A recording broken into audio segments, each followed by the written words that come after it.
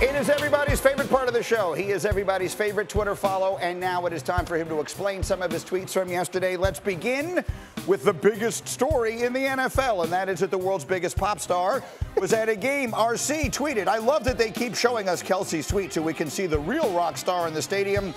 Donna Kelsey is an absolute rock star." Explain that tweet. I don't know why. Like, we all excited. Taylor Swift is there. Taylor Swift is there. Everybody saw Taylor Swift the entire offseason. She just made $1 billion, Greeny, selling out arenas everywhere. But who's important? It's Donna Kelsey, who has all the commercials about soup. Donna Kelsey, who had 2 sons in the Super Bowl. Donna Kelsey. Hey, you want to talk about a star? How about her birth-giving? That's who the star is. And so everybody, oh, Taylor Swift is there. And who is this dude? He looks like a skinny Kamaru Usman. Nobody cares about him.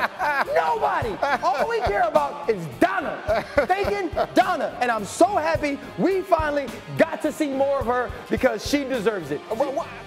She raised 2 Hall of Famers, Greeny. I know.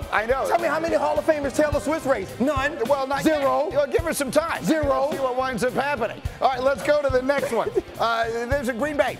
Jordan Love done took Lambeau from bruh, we miss Aaron to boy, I love Jordan in 1 quarter. What a time to be alive. I mean, can we talk about this? This team is down 17-0. Derek Carr gets hurt. Jordan Love says, you know what? I'm going YOLO. He starts throwing the football deep every opportunity he has, using his legs to create. Not only do they score because he has a zone read. Who's he reading on the zone read? Cam Jordan. Possible Hall of Famer. Who does he shake to get in the end zone? Demario Davis, possible Hall of Famer. Jordan Love is a flat-out baller, and I know it doesn't always work. Let's draft the guy. Let's sit him behind a Hall of Famer. He'll be great. But Green Bay somehow has something in the water or something in the cheese that makes it work. All right, I'm confused because I'm looking at the next one, and it's mine. Yeah. I mean, I don't know if you know this. They let me host shows too now. Okay. And so here we go. Here we go. The Jets' offensive line is horrific. The defense isn't as good as they think they are. And the quarterback doesn't belong in the NFL. Aside from those, we're doing great over here. Greeny, explain your tweet. Some things I think don't really need to be explained. Let's start with the offensive line. When the Jets had that ball backed up on their own goal line, I literally, you can ask my wife, you can ask my daughter, you can ask my dog. I was yelling, punt on 3rd down, punt on 3rd down. You are guaranteed a safety. The fact that he didn't fumble for a touchdown is a miracle. This is my imitation. Which camera? Of Mekhi Becton. He's the biggest man in the entire world. Hike, this is Becton.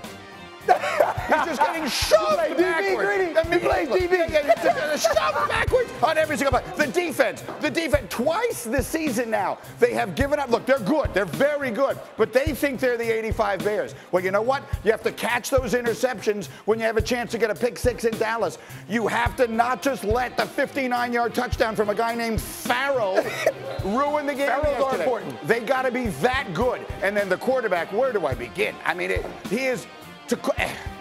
I don't even know what to say. He doesn't belong on an NFL field. He doesn't belong on a team. It's ridiculous. Everyone can see it, and it is going to ruin the entire franchise because this season is over, but I'm telling you, you're going to lose Garrett, and you're going to lose Sauce, and you're going to lose everybody good on that team because they're all going to give up. Where was Zach Wilson after the game? I'm just going to continue doing Greeny's job because he's better at my job than me. Yeah, throw it. Wait a minute. Greeny, that pass that you did. Yeah. The back pedal? The back pedal. Offensive tackle DB? He's so big. Hard, isn't it? How does he get moved that easily? I mean, I'm just watching. It's literally, here comes Matthew Judon. Hike.